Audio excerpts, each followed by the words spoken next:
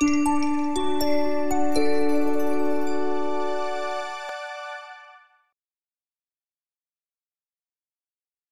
know, a startup goes through multiple what I call inflection points. I ran a startup myself from start to finish, and one could easily kind of look at a startup's journey from the perspective of various decision-making points.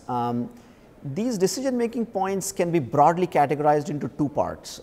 One is more of a technology perspective, a technology roadmap, and the other is a go-to-market or a market-facing roadmap. If you look at it from a technology perspective, what a startup needs to do is to define which enterprise software does it want to integrate with, which enterprise software is it really after. Are they more in the financial services industry? Are they more in the retail industry? You know, do they want to go after the human resources market? Do they want to go after the manufacturing market? So there are various different considerations that they need to do. So as a startup looks to define its technology roadmap, what is happening is that it's becoming very difficult for a startup to do all these things on their own and to really define a net new technology roadmap on their own. There are a few, you know, you look at Facebook, you look at Google, you know, Uber and others who have defined a completely new industry. But the bulk of the startups, what they want to do is they want to play within a defined ecosystem. So, you know, it can be an SAP driven ecosystem, it could be, you know, other enterprise software driven ecosystem. And so from a technology perspective, what the startup needs to realize and understand is, how do I become part of an SAP ecosystem and then align with SAP's technology strategy in order to grow my business? Rather than reinvent the wheel, I would almost always align. There is a market defined, there is a large customer base defined, there is proven technology.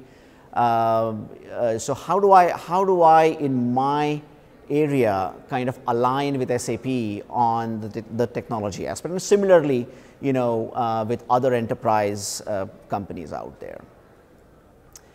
There's the other factor, which is more of a market reach factor.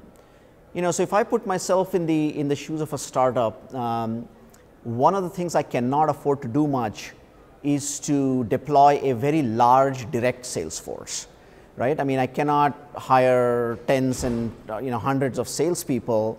They're expensive, first of all. Secondly, these sales cycles are very long, so you don't know the result. Neither is the first penny coming into the door till at least 9 months to a year has passed by.